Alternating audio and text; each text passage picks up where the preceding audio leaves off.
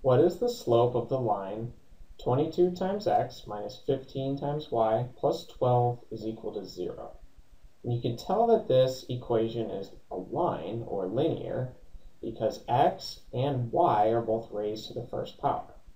And one of the easiest ways to find slope is to solve this kind of equation for y, since we typically will write y is equal to m times x plus b, where m is our slope.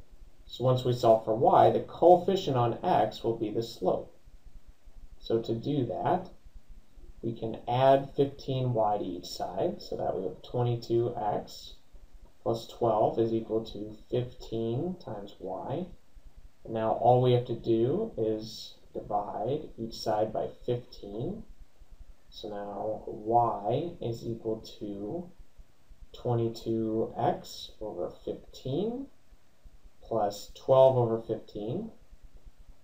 And we can simplify this. So we still have 22 over 15 times x plus 12 over 15. Each of these have a common factor of 3. So now we can rewrite this as 4/5. So the slope, in our case, remember, is just the coefficient on x. So for our line, the slope is 22/15. And this is the final answer.